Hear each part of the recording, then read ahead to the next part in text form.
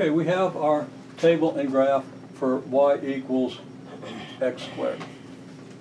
Okay, and if y equals f of x,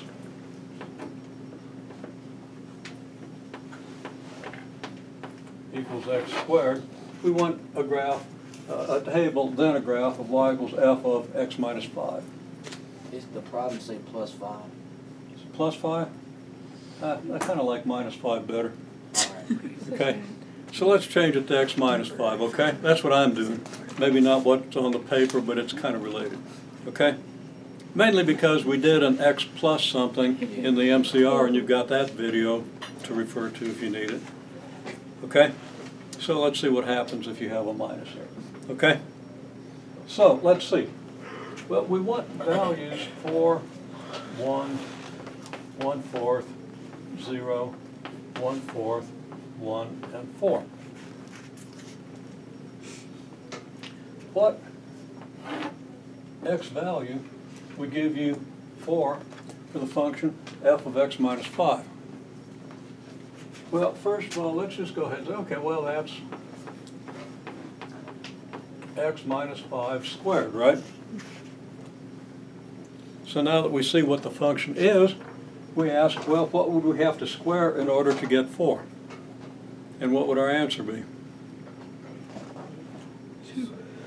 2, right? Okay? That's one answer. What's another answer? -2. -2, right? Okay. So we could square 2 or -2 in order to get 4. Okay? Okay, well,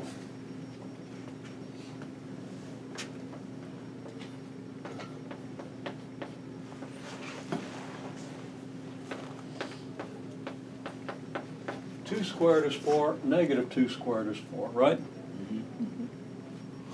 So x minus 5 could, you can't read that word, but it could be 7. 2 or -2, couldn't it? Okay. Well, if x minus 5 is -2, what's x? 7. Okay. If x minus 5 is -2, what would you subtract 5 from to get -2? Wait. To get -2, it'd be 3 minus 5, right? Yeah. 3 minus 5 is -2. To get 2, it would be 7. And I heard a lot of people say 7, right? So x could be either 7 or -2 to give us 4, right? Well, luckily we have 4 here and here. Okay? So we're going to say, okay, well, probably we're going to have 3 here, and we're going to have, we're going to have 7 here and 3 here. Okay? That would work. Now, if we ask what would we square to get 0, what's the answer to that? 0. To square, well, what number squared is equal to 0? 0. Well, 0, right? Yeah. So x minus 5 would have to be 0, right? Which means x would be what? 5. So actually, if we look at 4, we get 2 possible answers because squaring, there are 2 numbers you can square and get 4, right? And we maybe have a pretty good idea of where they ought to go, which 4 goes with which number. But if we go to 0, we know for sure what number, right? Because to get 0, x would have to be -5. Okay?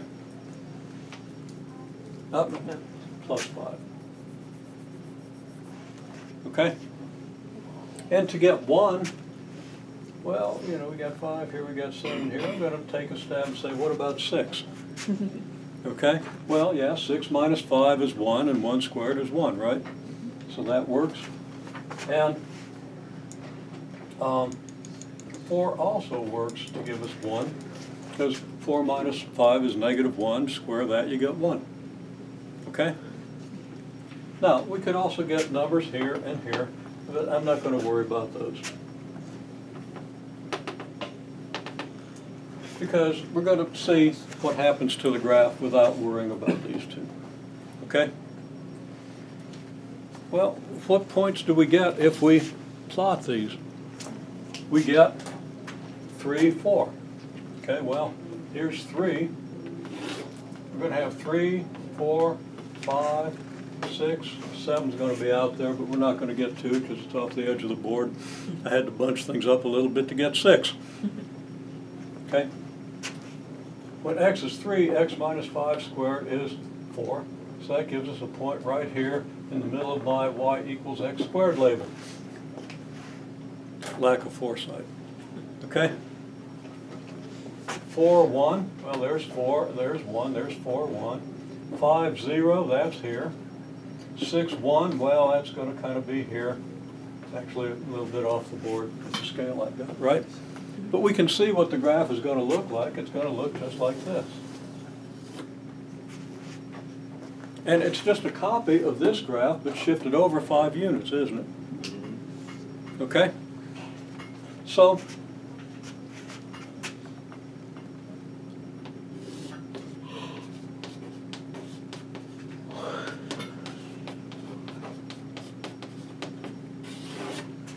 okay, shift 5 units. Well, there's more to it, but check the MCR video for another example, okay? Same idea. And of course we did this last time as well.